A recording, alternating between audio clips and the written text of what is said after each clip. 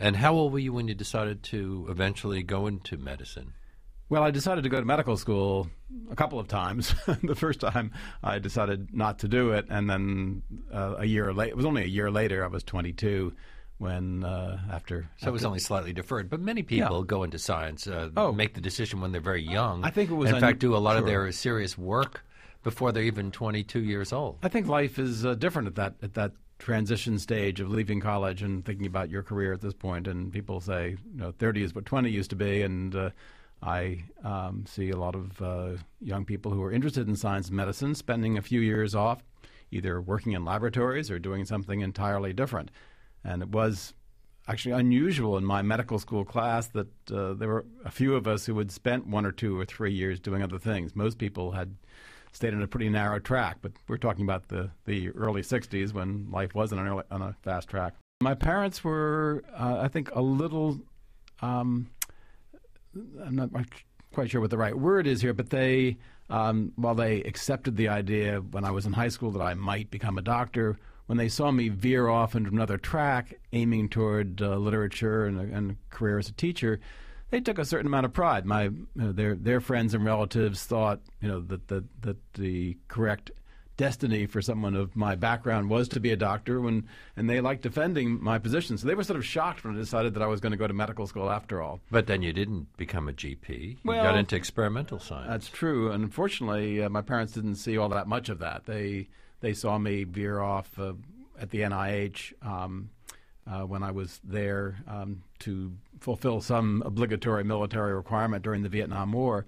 But I only became really deeply committed to science in my early 30s, and unfortunately my parents had severe illnesses and died about that time. I went to medical school thinking I was interested in psychiatry and putting my literature background together with an interest in taking care of patients, and then I found that I didn't have the temperament to sit in a room with a psychotic patient and do very well at that, and so the consequence. You didn't want to hear all the kvetching? Well, it wasn't kvetching. I just felt I couldn't handle this very well. I wasn't really equipped to do it, and I have great respect for people who can.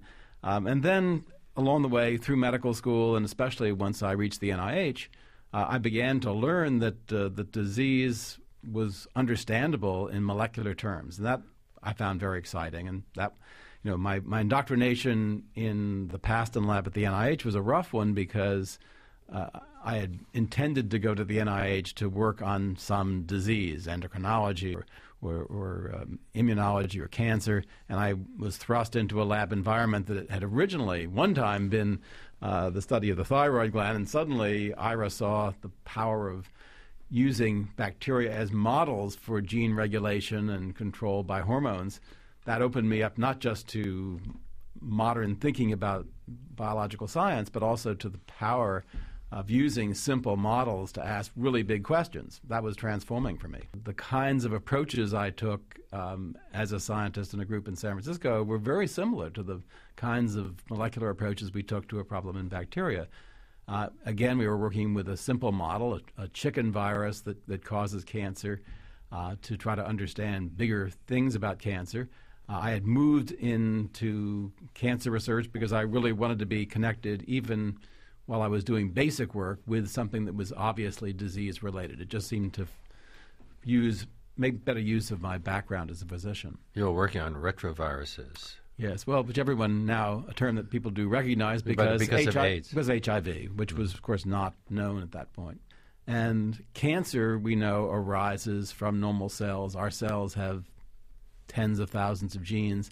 And the only way it seemed to me and to others possible to begin to understand what was wrong at a molecular or genetic level in a cancer cell was to use some simple tool.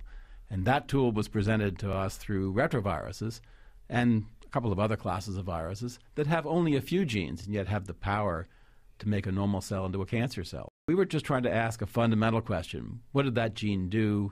Where did it come from? And the discovery for which we were later... you never win it the same year. Pardon me? You never win the Nobel the same year. It's usually 10 years later or so. Well, that's right. And in this case, I think people had to understand that the discovery we made, which was that the gene that the virus uses to cause a cancer is a gene that is derived from a normal version of the same gene. And that gave rise to a new way of thinking about cancer. And it wasn't until many other examples had been discovered, and it was clear that the class of genes we had discovered actually play a role in human cancer, not through viruses most commonly, most often through mutations that can arise in a variety of ways that change the behavior of a normal cell, make it behave cancerous.